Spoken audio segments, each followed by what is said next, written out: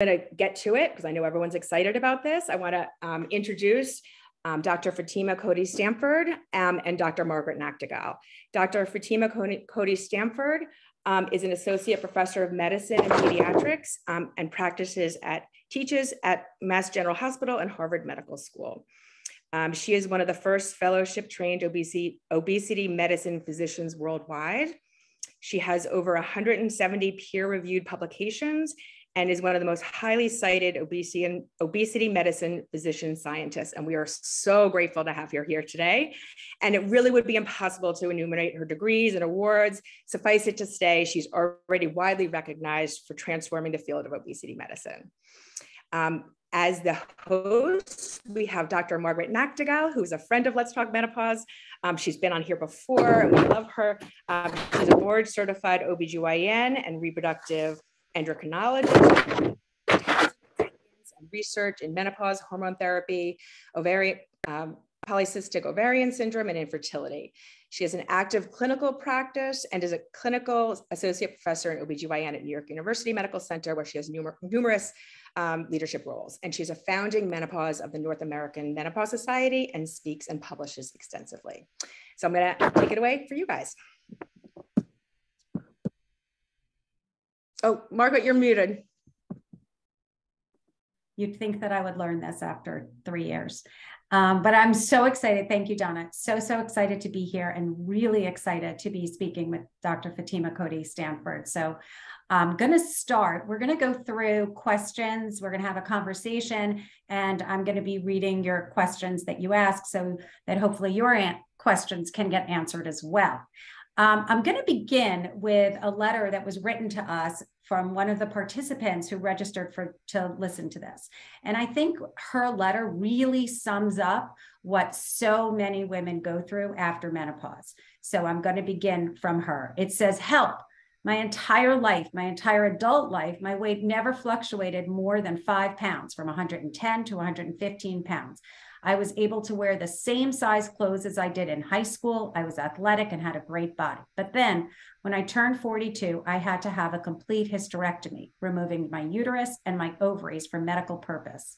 Within a year, I grew a full size in clothing. I exercised regularly, ate lots of salads, severely minimizing my intake of bread and pasta, but nothing worked. I kept gaining weight. Now I weigh 165 pounds, and it's difficult for me to even look in the mirror. All I get from the nutritionists and doctors that I've seen is eat more protein, eat less carbohydrates, the whole speech, but nothing more. Please help me. Please help me find a way to lose this weight."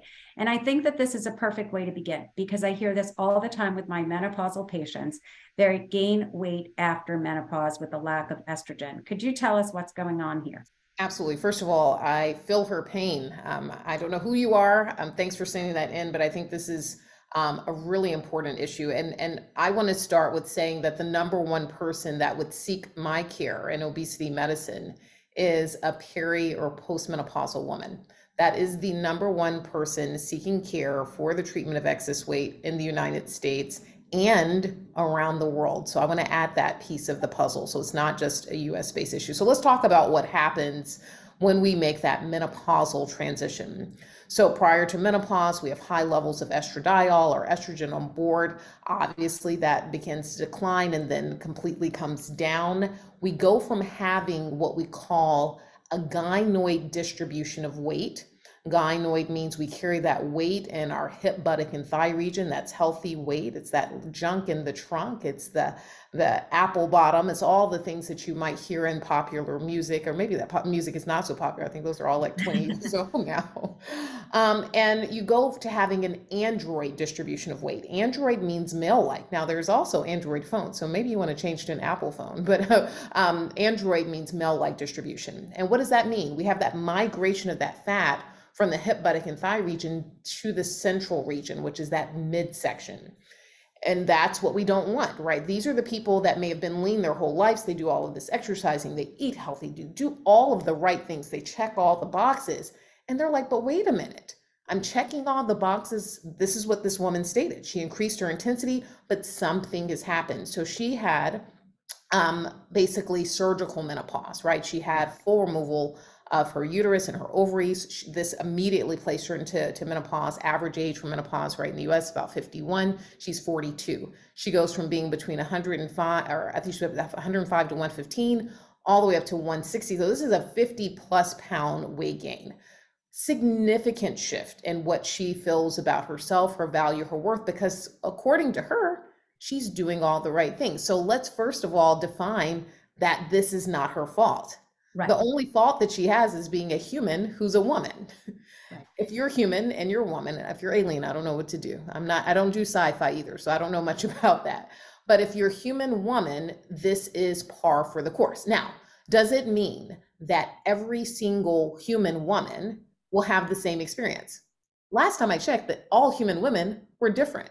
Even looking at the screen today, as you look at Dr. Nachtigall and myself, we have things that look different about us, but even inside, there are things that are working differently. And we don't respond to different hormonal shifts the same way. It just is what it is.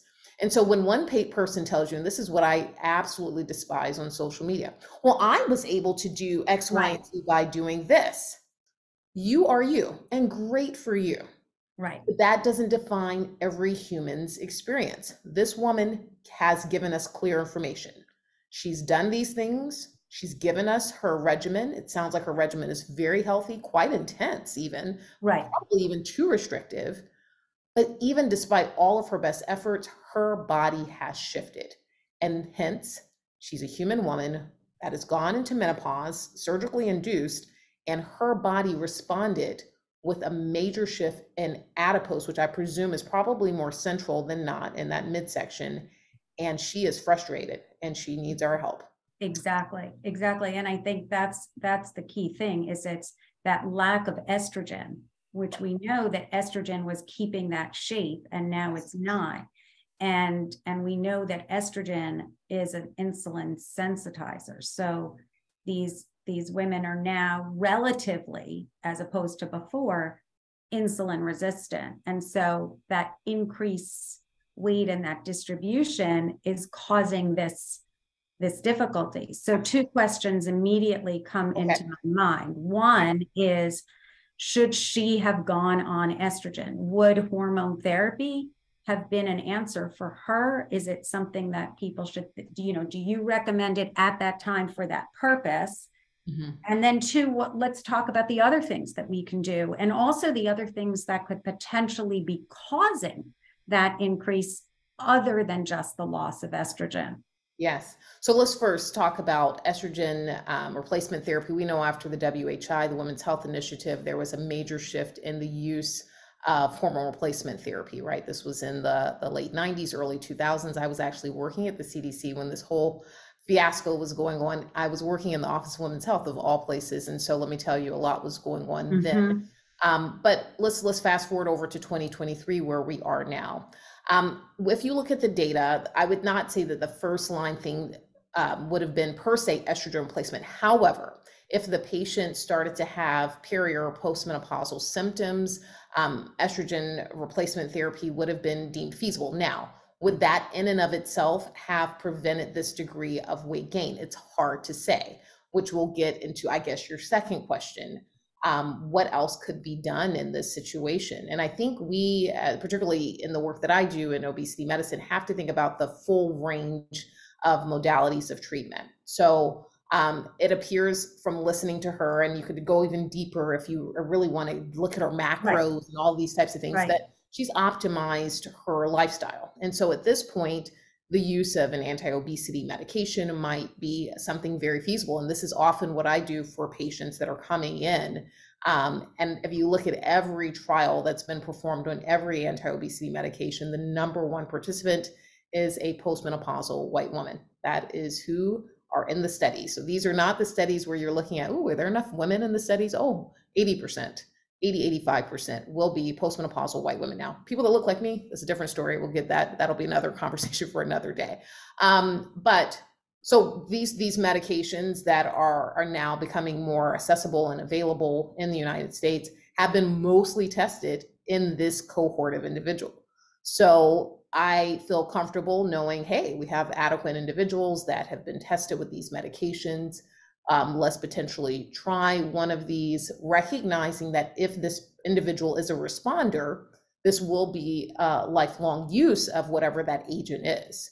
So making sure that people recognize that when we're treating excess adiposity, excess fat, excess weight, that there is biology tied into that. And if we are causing a shift in that biology by using a medication, for example, the medication only works while it's being used, much like if you were using estrogen, going back to that initial question, right? If we could use estrogen, that treatment of symptoms or associated symptoms associated with menopause, it'll only work while you're using it. It isn't just like work indefinitely, like it didn't just stay in the system. So those are kind of like two kind of overarching thoughts. For someone that had more severe disease, I might consider surgical intervention in the form of metabolic bariatric surgery. That is a very common scenario for patients, obviously a little bit less common than my patients that I would use pharmacotherapy. This patient doesn't obviously meet that level of severity, but this is disabling to her. Well, I think that's the issue, just as you mentioned before, that individualizing the approach and the evaluation and the workup, is so critical. And that's why, it's really important. I think that, we talked about, she was optimizing her diet and her exercise. And I know she was probably, trying to reduce her stress, but just by being in that situation, I find that people are increasing their stress, which can also have a negative effect. And let me touch on that point, because I think that point is super important. So when we have an increase in stress, her stress associated with look, I'm doing all this stuff, when stress goes up, what else goes up? Storage of adipose or fat. So even the stress about her situation is often causing more stress. So when I have patients that are coming in that are doing what I'm going to call too much, they're doing this and this and this and this, and they're stressed about it. And I'm like, look, calm down.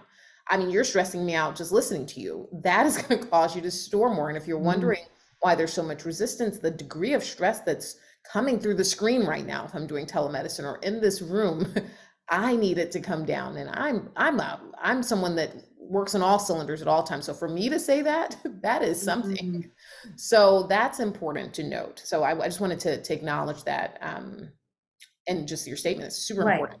And it in the Q&A, I see that the person who wrote that we used said that she was actually put on hormone therapy. And I think that's, interesting.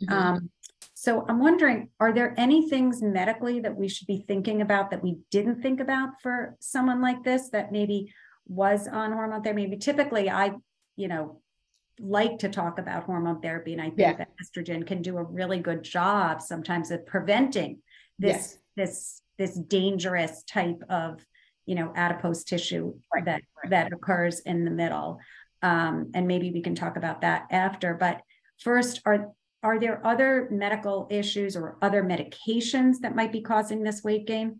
Absolutely. First, I'm so glad you got it. Let's go to the second part first, because you saw it, like my eyes got excited. Just I get really excited about that. We know that 20% of obesity in the United States is caused by medications prescribed for other conditions. Medications like lithium, Depakote, Tegretol, Celexa, Cymbalta, Effexor, Paxil, Prozac, Ambien, Trazodone, Lunesta, Gabapentin, Glyburide, Glipizide, Glimepiride, Metoprolol, Propranolol, Atenolol, long-term insulin, long-term prednisone, just to name the ones that I felt like saying. I want to do that. Breath, right? Those are just some of the medicines. There are thousands and thousands and thousands of medications that if you really listen to, you guys, if medicine doesn't work out, I'm just going to do that announcing from the pharmaceutical companies on TV. Perfect. Yes, this may cause blah, blah, blah, blah, blah. I think I can get that job. What do you guys think? So you got it. But no, seriously, if you listen to those ads, they will often you'll hear weight gain often in many of these ads. Now, one of the things they did not teach us in medical school, well, they didn't teach us about excess weight. They didn't teach us about they taught us nothing. They didn't teach us even really about lifestyle. Like all of what I learned from popular magazines, Self, Glamour, those types of things. I mean, I did a 3-year fellowship in obesity and nutrition. So don't worry, you guys, you got some solid information now. But we didn't learn those things. Those things weren't taught on for our U.S. medical licensing exam. They weren't emphasized on our individual boards, whether you're OBGYN, internal medicine, pediatrics. This stuff just was not taught. So you had to kind of figure this stuff out. But what I have learned in doing this work and doing my 3-year fellowship here in obesity medicine nutrition is that a lot of our medications that we do prescribe for other issues do cause weight gain. So one of the things I do on an initial assessment is I look at like, hey, what are they on? And I may often find, particularly in women that are in the menopausal age range, that they may be on 4, 5, 7, 10 medications that are what we call weight promoting medications. These are not now. So then people are like, well, I'm on such and such and I didn't gain weight. Right. Do not use your story to extrapolate to the whole human female menopausal group, which is millions and millions and millions of people. Right. So these are weight promoting medicines, meaning they have the potential to promote weight gain. Some people are very sensitive to even the smallest amounts. So let's look at something that is often used, an herbal supplement that you often will hear about being used, black cohosh. And I never know if I'm saying that correct. For most people, they'll be like, oh, I'm not noticing any weight gain. But you do have patients that I have come in and they're like, oh gosh, I gained all this weight when I went have too. Right. But that's not supposed to be a side effect. Like, why did that happen to that person? Are they lying? Did they do something different? Maybe they were doing something wrong. But what I'm noticing now, people that are using like Apple Watches and all these devices, which show trends in weight, what I can often do is see that weight increase because they went on something like that. And you can see exactly, they'll be like, your weight has been up for the last 62 days. And they're like, okay, well, what happened 62 days ago? You go back, go to their Amazon purchases, and guess what?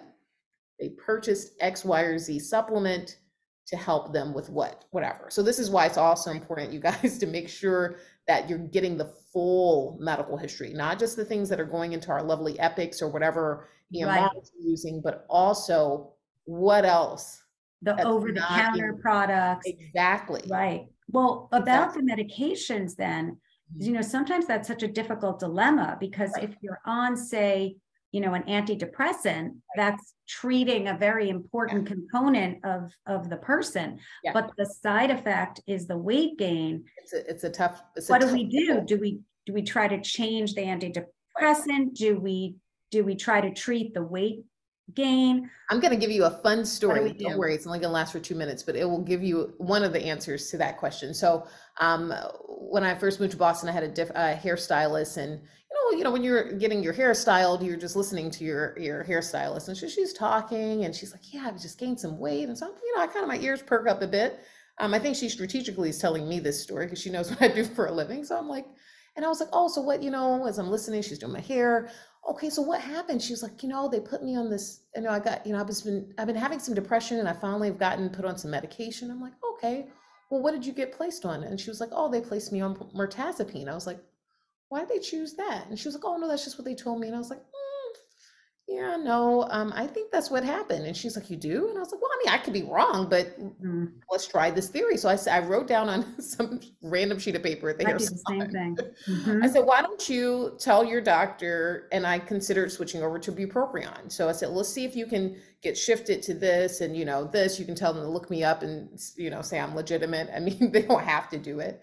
So she went, talked to her doctor soon after our visit, within within a few days.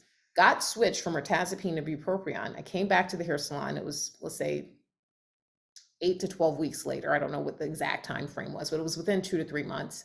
And she had lost 22 pounds. Now, I personally think she should have done my hair for free. I mean, like, right?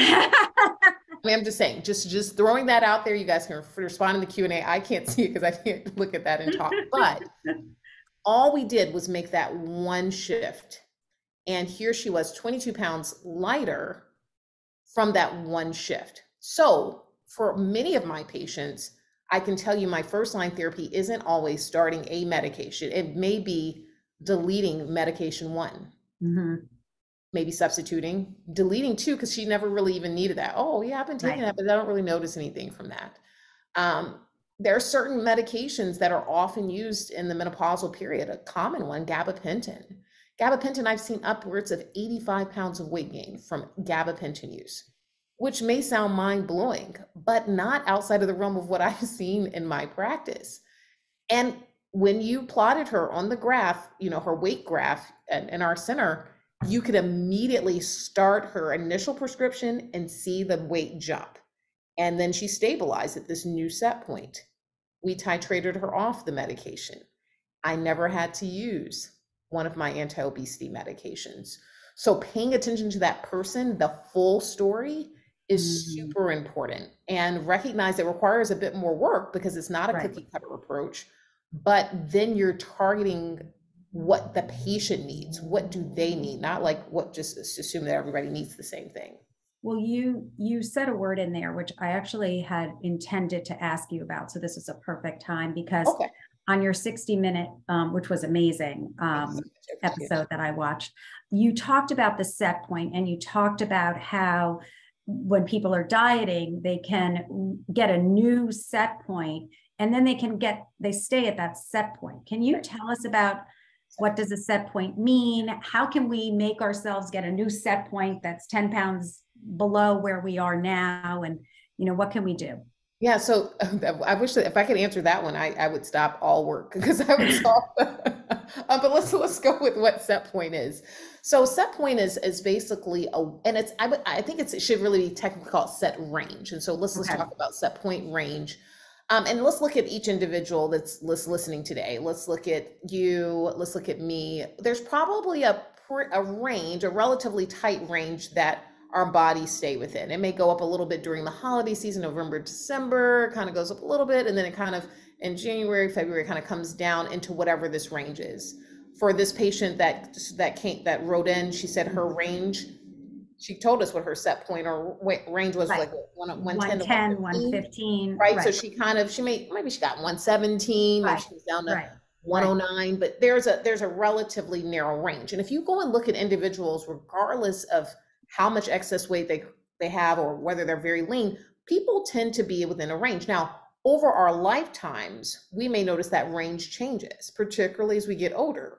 So one of the things that this woman stated was that, she had a high school range. People can typically remember whatever that high school range was. I was around here in high school. And right before I had kids, if you had children, I was here. Or right before I went through IVF, I was here. Or whatever it is, this range.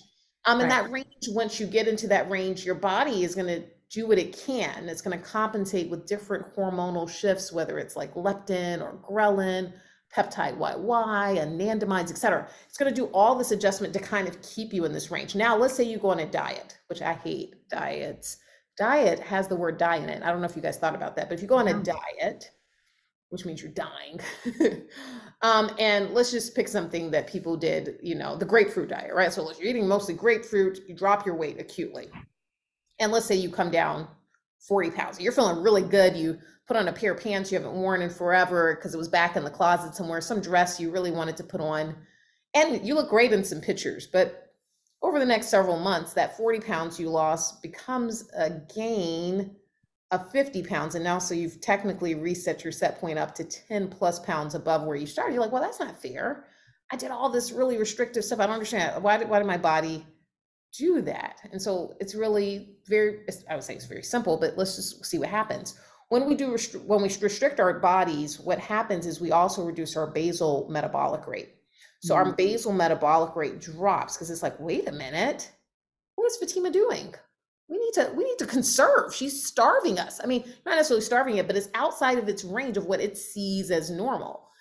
And so what is it going to do as soon as you stop that? It's going to like, okay, wait a minute. We don't want her to do that again. Let's push her up a bit higher because that was uncomfortable. Your brain has decided it wants to be this place. Now, for some people, lifestyle modifications can change set point. Of a small minority, 10% or so, making this shift in exercise, this shift in diet, it can bring them into a new set point. They're able to maintain it. These are the people that go on Instagram, I did this and you should follow my plan because with this is how I did it. And if you're not doing it this way, you're doing it the wrong way. Hold your horses, because that worked for them doesn't mean it will work for you. Now, for other people, maybe we do use some medication, or for even like my hairstylist, she's not my current hairstylist, but if she stayed on bupropion, maybe she would defend that set point, probably not 22 pounds down, maybe it's 18 pounds. And she just maintains that while on the medicine. But while on the medicine is a really key phrase there, because if I were to pull that back from her, her body would probably go to wherever she was prior to all of the introduction of those medications. So those are really, really important things to think about when we're thinking about what things can change set point. Metabolic and bariatric surgery obviously can change set point. Then people come, well, Dr. Sheffer, I don't think surgery works because my friend gained weight. Okay, all right. So your friend gained weight, this other person didn't. But what we do know is those hormones that shift immediately after surgery, what they end up doing is they end up rebounding back to their normal state, those hormones.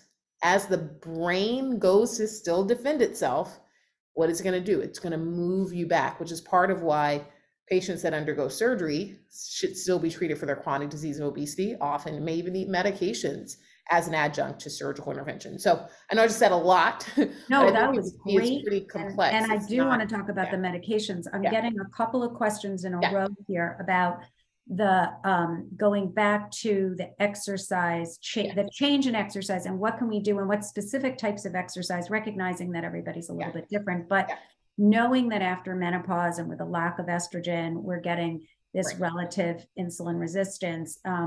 And they're asking, and obviously we want to protect our bones because we need some weight resistance. Is there a specific type of exercise that is particularly beneficial, that's going to be helpful in reducing this increase in weight, and that specific middle adipose, which we know is more dangerous to heart and brain, other than before menopause? Yeah, so I will say that specifically in terms of type of exercise, I tell my patients to pick the exercise that they will do for the rest of their life. I can tell them to go and do the Peloton advanced strength workout that I did this morning, but maybe that's not their activity. And so I can go tell them to do that. They can go labor through it, get hurt. Then they have these injuries. Now they're going to see the physical therapist, and then they break something, it's a whole disaster. For example, I always tell people this, and people know this, I am not a fan of skiing. I am a hugely active individual. You can go look at my Instagram and see that, but I do not like skiing.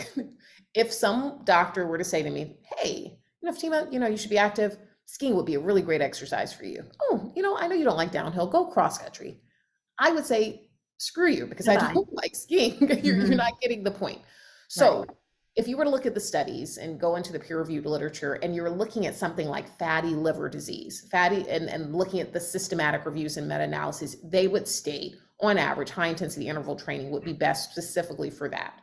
For menopausal weight gain, there is not a study that says this type of exercise is the best. What it will say is that we want at least 150 minutes of moderate intensity activity. We want vigorous activity. If we can get those in, you can reduce your volume if you're doing very vigorous activities. But I say do the activity that you would do. What is your soulmate workout or workouts? And I think that's so key. That's important. You want to enjoy yourself too. Exactly. And we don't. Because that's what you'll do forever. Right. I think that's. So it's about what's now. Do I want people to be doing strength training, and a mixture of cardio and strength training? Some vigorous activity? Absolutely. But not everyone can do that. So what is it that they'll do that they enjoy? If walking is the thing they enjoy, maybe they're walking flat grounds, maybe they do some inclines.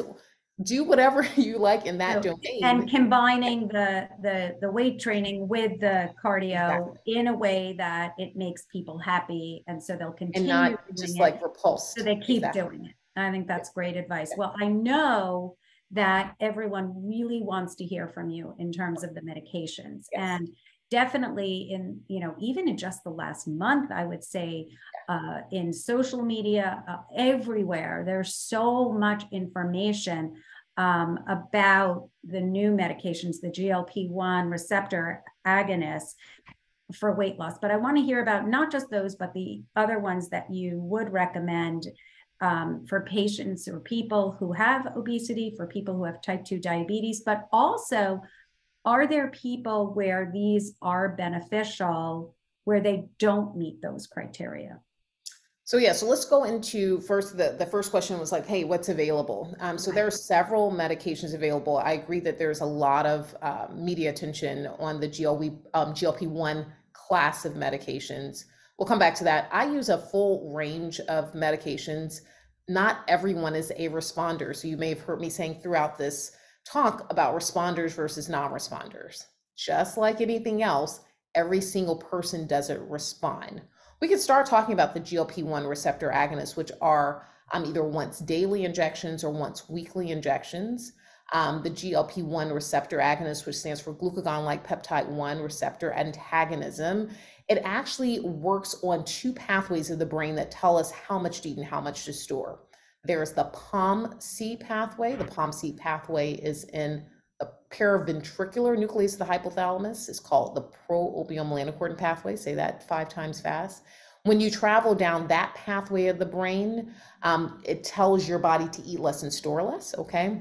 And then there's an alternate pathway of the brain, particularly in the hypothalamus still, in the arcuate nucleus of the hypothalamus, is called the AGRP pathway, or the Goody-related peptide pathway. That's the pathway that we like a little bit less. It's the one that tells us to eat more and to store more. Now, how do the medications primarily work? By upregulating. You might be like, well, is she in like science class? And we are, but it's disguised as a webinar, a podcast.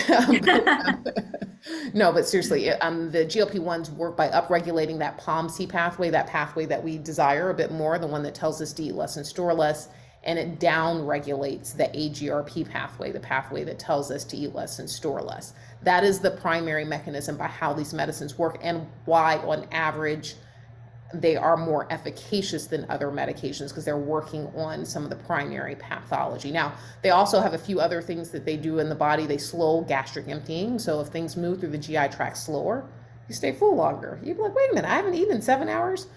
Because if it's moving through really slowly, you're still full, right? Like that obviously is how it works. It also improves insulin sensitivity. We talked about insulin sensitivity a little bit earlier.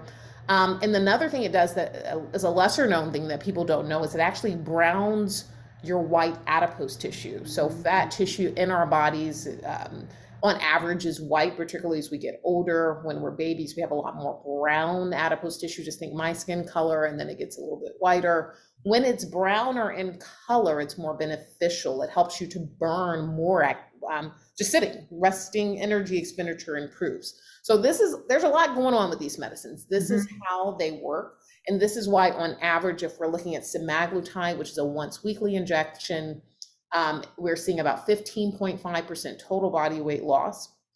And then with the dual agonist that will be likely approved in first or second quarter this year for obesity, tirzepatide, it includes a GLP-1 agonist and also includes a GIP, which is a glucose insulinotropic polypeptide. Say that 2 times fast. So as the first dual agonist, on average, we're seeing 22.5% total body huge. loss. I mean, that's amazing. Yeah, and we haven't seen that with other agents. Right. And so for both of these, notice I gave you an average. So just think about, just go back to college or high school or whatever school you want to go to. Average being average means that they're going to be high responders, those people that do super well. I mean, I have patients that are on any of the medicines I'll discuss that may lose 50% of their body weight. Like, whoa, like nothing I just told you was anywhere near 50. Right. And then there's some that may lose 1%. Okay, so the 1%ers probably don't need to be on that medicine. Right. Not that we don't think that they're valuable humans, but that doesn't work with their biology. They need something different. Something different. So let's go over to some of the more traditional medications. The first medication approved here in the United States for the treatment of obesity is phentermine. Now, people hear phentermine and they get scared. They're like, oh gosh, it was the fen era. So phentermine gets a bad rep because it played with a bad kid on the playground, and that bad kid was fenfluramine. Fenfluramine is spelled Fenfluramine. It was removed from the market because it caused heart valvulopathy. We don't like to cause heart valvulopathy while causing weight loss. Now, phentermine was part of that combination, fen. They both happen to sound the same. Phentermine is spelled Phentermine. Now, phentermine has remained on the market continuously, first medication approved in the US for the treatment of obesity starting in 1959. It has remained continuously on the market since that time. People are like, oh gosh, but they're gonna get elevated blood pressure. Go and check the systematic reviews. On average, phentermine does not actually cause elevations in blood pressure or heart rate. Bupropion, however, which I discussed a little bit earlier, does. And so if you talk to the cardiologist, they're going to be fearful of all, but they will be also equally fearful of bupropion. The way to mitigate that, what I do with my patients is just to make you feel better, is I have my patients take their blood pressure and pulse when starting either phentermine or bupropion Monday morning, Wednesday midday, Friday evening, to check that on a weekly basis for at least the first 4 to 8 weeks, see how they respond. With any dose increase, we would do the same. And if we see there's no significant shifts, hey, we're feeling pretty good. So phentermine is also improved in combination with a drug called topiramate or Topamax. Some people call it Dopamax. Topiramate and phentermine in combination is approved under the trade name of Qsymia. On average, if you look at the clinical trials, the equipped studies, it will say about 9.4% total body weight loss. I have had patients lose 55% total body weight loss. Hence, I can't say that, oh gosh, that didn't work for that patient. That's very, very sizable. And I've presented this in many lectures. If any of you have seen any, I often present patients that are high responders to Fentop, because people assume, oh, we wouldn't use those meds. But let me tell you, those people, I wouldn't switch them over to a GLP-1 agonist if they've already lost 54% of their total body weight. I'm feeling pretty good about their response. There's a combination of medicines called Contrave, bupropion and naltrexone. Bupropion being a medication we would use for depression or tobacco cessation, but naltrexone is an opioid antagonist. The Contrave is approved for the chronic treatment of obesity. We're seeing on average 6.5% total body weight loss, so 9.4 with phentermine topiramate, 6.5 with bupropion naltrexone. So those can be used in combinations. Older medications, and not as old as phentermine, but medicines that I think were kind of on an older premise is orlistat. Orlistat is a pancreatic lipase inhibitor. It works on the idea that people that have obesity must eat a lot of fat. So let's inhibit the fat, which is why it doesn't work so great. On average, we're seeing about 3 to 4% total body weight loss, a lot of oily underwear, and a lot of flatulence, which is just not pleasant anywhere. So that's orlistat. And then, of course, we have our GLP-1 agonist, liraglutide, which is approved under the trade name of Saxenda. On average, it's a once daily injection. We're looking at somewhere between 6 and 8% total body weight loss. And then, of course, semaglutide at 15.5% average, tirzepatide 22.5%. There are other medications that you might see, although these are less used in the stimulant category. Diethylpropion, phendimetrazine, for example, are also that category. Very few studies, so you're going to see phentermine as the key kind of standout within that group. Other medications you might hear of, zonisamide, which can be used in lieu of topiramate, is also an anti-seizure, anti-epileptic drug. Bupropion and zonisamide are often combined. And so there's quite a few things that are out there. I can tell you, having talked to many of the companies that are developing products for weight regulation, that there's several that are coming down the pike that I did not mention that are in phase 2 and phase 3 and FDA in terms of investigation. What about like the older insulin sensitizer, like metformin? So metformin is not a true anti-obesity medicine. However, I will tell you this, and this actually happened in a postmenopausal woman. We tried all of the tried and true, right? Like all the stuff that I just gave you those big numbers. Metformin, I can't even really give you numbers. She failed or was not a responder to this. I think we got to metformin. I was like, there's nothing left. Let's just try metformin. She's like, okay. 62 pounds later. I was like, really? It was metformin all along? If I had known that, like I obviously go with my, you're like, okay, let me get my things that. So for some people, they're metformin responders. And for that woman, I mean, she's the one that stands out the most to me, because she literally she would just either lose nothing or have some significant side effect. And obviously we're not going to keep anything going if anything. And she was like, is there anything else? I was like, well, there's metformin, but okay, well, let's just try it. And then she came back the first week. I was like, what? She's like, I know, right? I was like, I mean, it was just like, it was like magical. She just needed that insulin sensitizer. There was something about her receptors were just not working well. And the only other thing I forgot to mention is something that's not as approved by the FDA as like a non prescription drug is called Plenity. There are these capsules that you take 20 to 30 minutes prior to a meal with, I think, about 20 ounces of water. It expands this kind of jelly-like substance in your belly. So when you go to eat, there's already some type of space occupier basically there that moves through your system. And then prior to dinner, you would do the same thing. On those studies, you're seeing about 10% total body weight loss for those that are responders to that medication or non-medication. It does have to be prescribed, which is why it's a medication, but it didn't require the same level of scrutiny because it doesn't act on the pathways of the brain like those other medicines do. Well, it sounds like there's just so many options for people. And I Yes. know from, my experience with my patients is, once you know your patient, you really have a good sense of what would be best for them. So for people that can't come to see you, because I have the feeling that everybody listening right now, I am not taking any new patients. I love you wants all. to see you immediately. What would you suggest that they do? Is there a website that they can Absolutely. go to? Is there a way to find a doctor? Yeah, so right now there are over 6,700 physicians approved in obesity medicine in the country. There are less than 100 of us that have done fellowship training, so we're a small minority of that group. But what you can do is go to abom.org, that's the American Board of Obesity Medicine, and in the top right corner, you'll see something that says find a physician, verify credentials.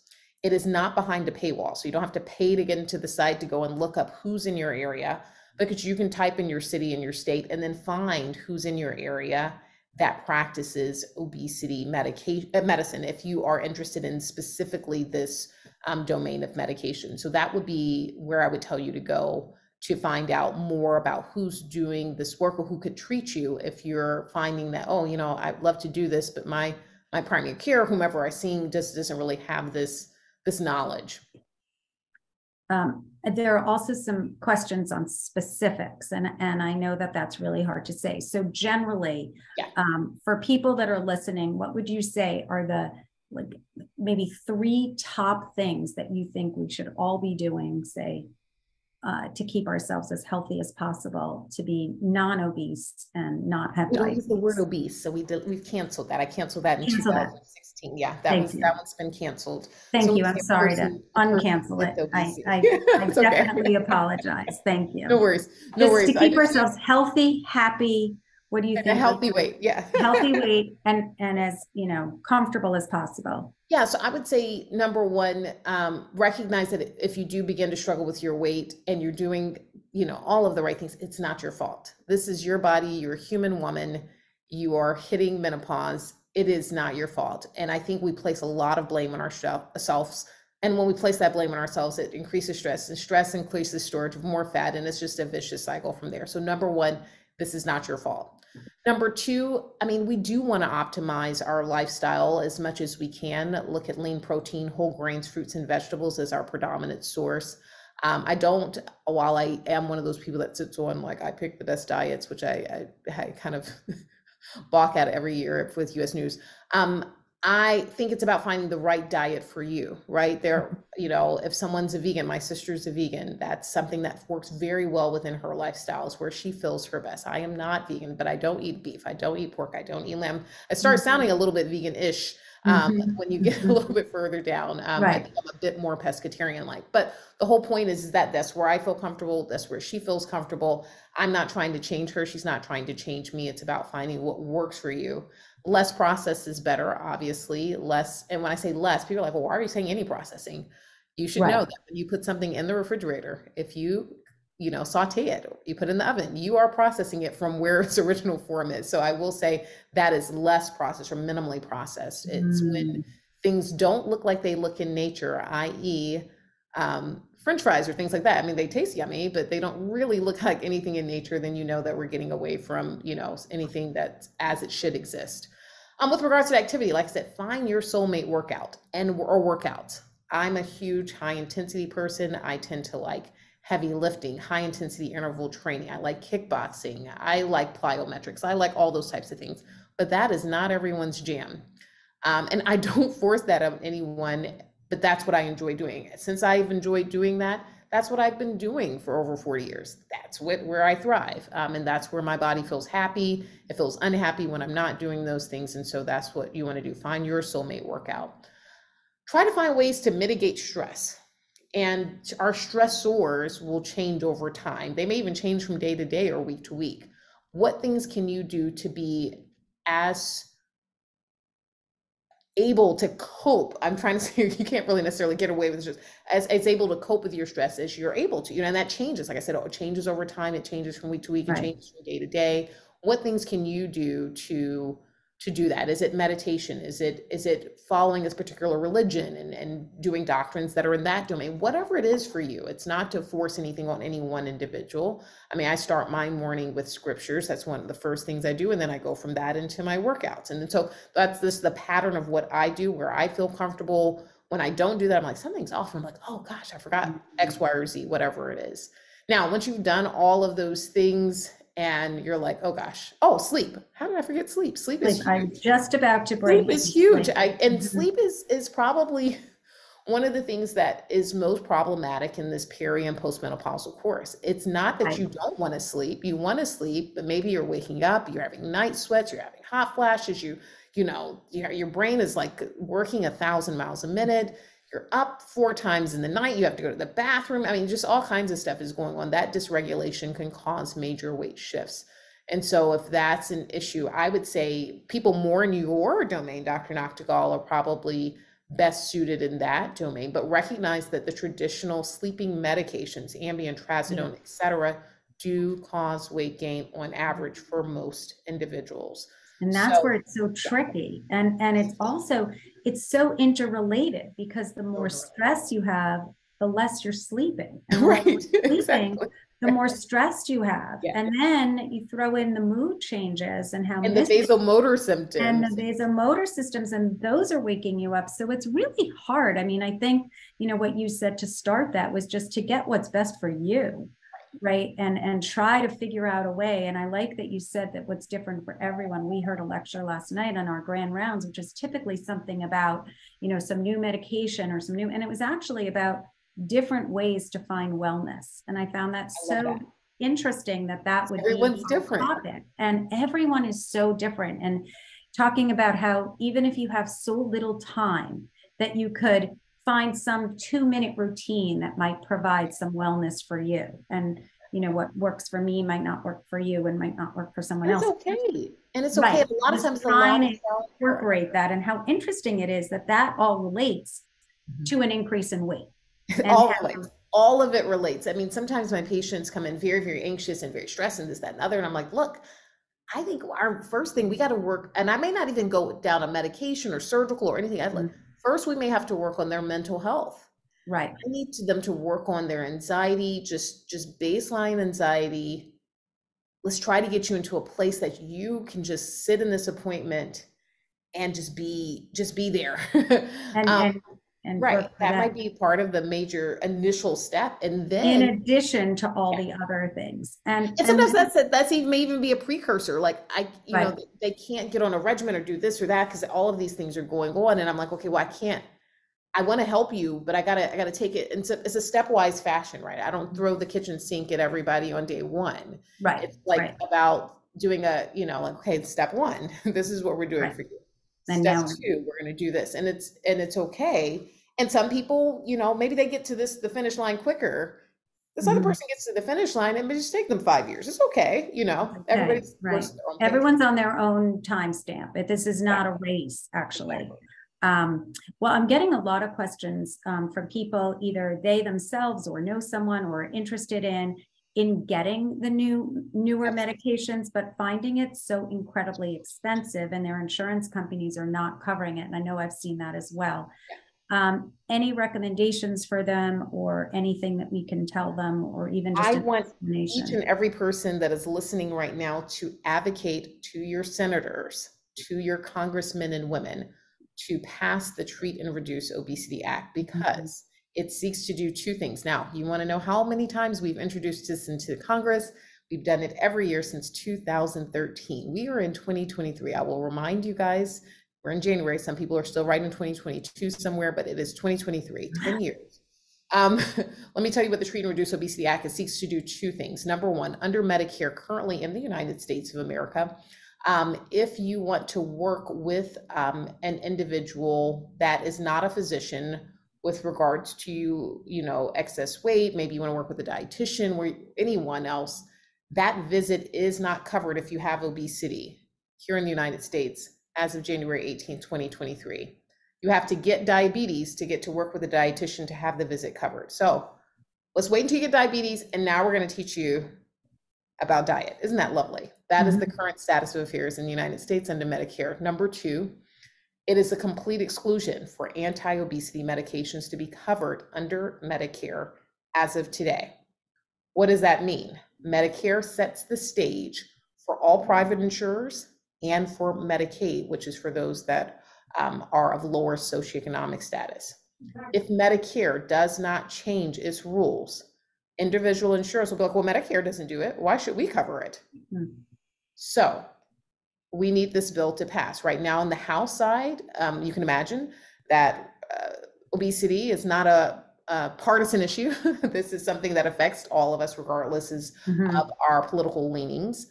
It does have sponsorship by both Democrats and Republicans in the House, and on the Senate side has over 151 co-signers on the House side last time I checked, but it has not yet crossed the threshold.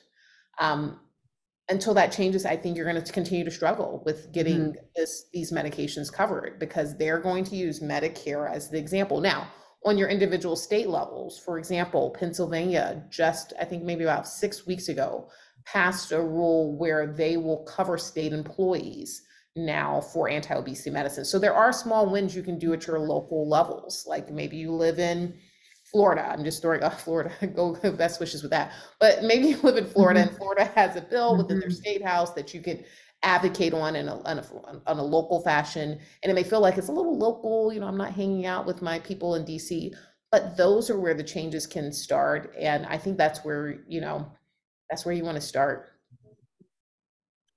Okay, I'm going to do that when we finish our conversation. Yeah. But no, it's very difficult because I think that the cost, on an individual basis is extremely expensive. Yeah, we're talking $1,400 to $1,600 a month for the new medications per month. And of course, balancing that with the cost of the weight gain and what that means, and this particular weight gain that is often central, and what kind of risks that is in terms of, further down the road, heart disease and brain problems and all of those. Exactly. So I think cost is often a very hard thing to really appreciate. Yeah, and I just want to say that these medications are prohibitive. The more generic agents that I presented earlier are ones that I can use and I'm comfortable using in patients across the age spectrum. They aren't going to be cost prohibitive. Metformin, of course, of all the medicines we listed, is the cheapest, which is why I was disappointed in not knowing that medication worked for that one individual. But like I said, for the newer medications, the once daily injections on average $700 to $800 a month out of pocket. The once weekly injections somewhere between $1,300 and $1,600 a month, depending upon where you're looking at. Yeah. So I'm going to read you another comment here, which is, first of all, a couple of people are appreciating the individual attention because some of their doctors haven't done this. And this person has been diagnosed with pre-diabetes. Okay. And is looking to find out, having a hard time deciding, and I think the answer is going to be to seek some more medical attention. But do you not skip meals? Do you skip meals? Does intermittent fasting have a role? Yeah. What is your Yeah, so I've actually done some large scale talks on intermittent fasting at like ACP. It was like, I think about 2,000 people that came to hear this talk. So intermittent fasting has been touted as the holy grail. When a statement starts like that, you're going to learn quickly that it is not necessarily the holy grail. For some people, I would say a small minority of people, they may respond to intermittent fasting. What do I mean by respond? They may have some weight loss. They may have improvement in their metabolic profile with improved LDL cholesterol, improved triglycerides. They may have improved hemoglobin A1Cs, average blood sugars, etc. However, for a large majority of individuals, I do not see these changes. In order for us to really see these be beneficial or meaningful in any way, patients would need to practice an intermittent fasting lifestyle and maintain that for at least 5+ years. So whenever you're doing something, think, hey, do I want to do this for the rest of my life? If the answer is no, don't start, okay? So if your body is responding to intermittent fastings with these changes in the metabolic profile, if you're getting that benefit and you feel comfortable, it's natural to you, it feels like you can do this forever, then go for it. I do have a few patients that fit that. I have one patient who's a surgeon here at MGH, and he absolutely loves intermittent fasting. It fits with his lifestyle. He has to go around in the hospital somewhere between 4:30 and 5. He hits the operating room starting around 7:30 in the morning, 7:30. He doesn't get a chance to even come out of the OR until at least 2:00 p.m. Then he finally gets to eat, but he doesn't have pressure to think, oh gosh, I can try to find something in between the case. He just waits, and then it's very natural with his lifestyle. So he's been maintaining this now for about 5 or 6 years, and he feels comfortable. It feels good to him. His metabolic profile looks great. But notice I'm able to point to this individual, very few individual, and I have a patient panel of over 2,000 patients, probably 2 additional patients beyond that person I just mentioned that are able to use intermittent fasting long-term and have, measurable results.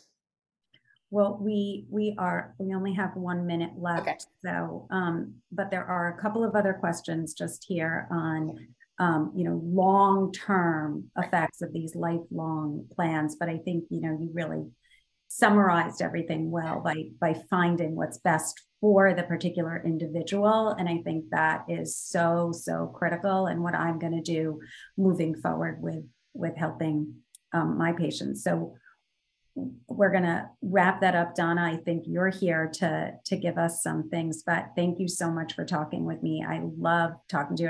I want to talk to you all day because I have 10,000 more questions for you, but we'll have to do that after this webinar for our next webinar. So Donna, I'm giving it back over to you. Yeah, exactly. I just wanted to say the same thing. Thank you so much to both of you, Dr. Margaret Nachtigall from NYU, menopause specialist, and Dr. Fatima Cody Stanford